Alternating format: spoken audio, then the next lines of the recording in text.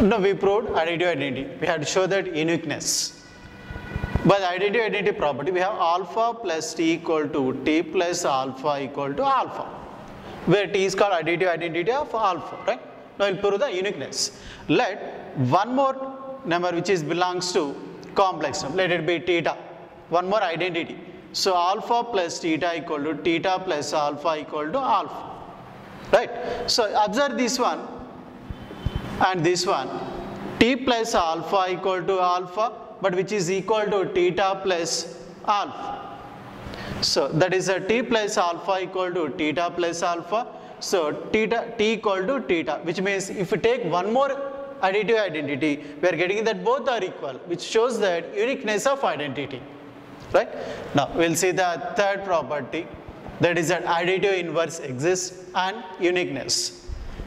Let alpha equal to a comma b, and if we show that alpha plus some alpha, let it be alpha dash, equal to alpha dash plus alpha equal to the additive identity, then alpha dash is called additive inverse of alpha. Alpha equal to a comma b we consider, and we know that additive identity is 0 comma 0, and let it be alpha dash as minus a minus b. We'll find out the value of alpha plus alpha dash, that is alpha value is a comma b plus alpha dash value is what?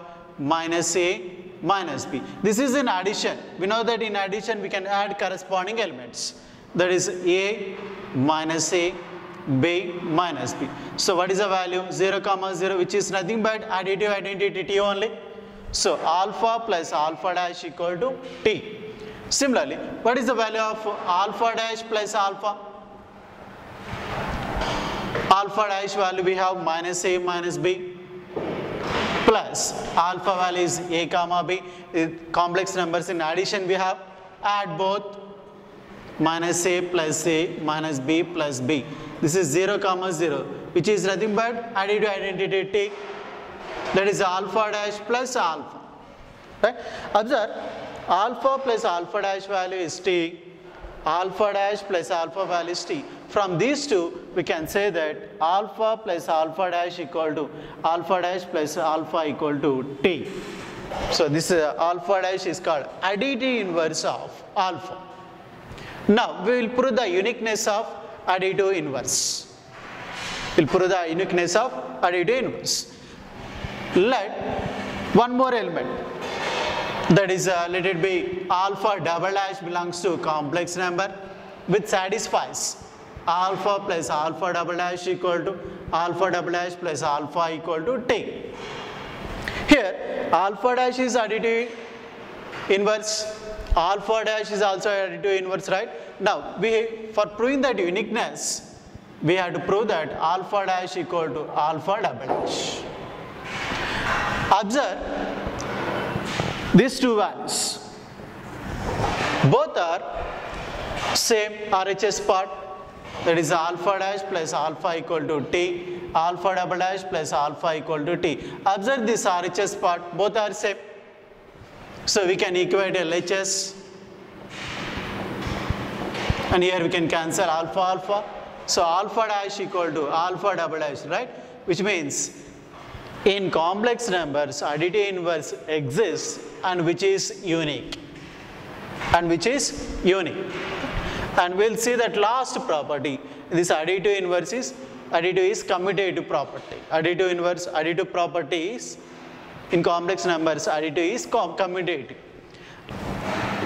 Consider two complex numbers. Let alpha comma beta belongs to two complex numbers.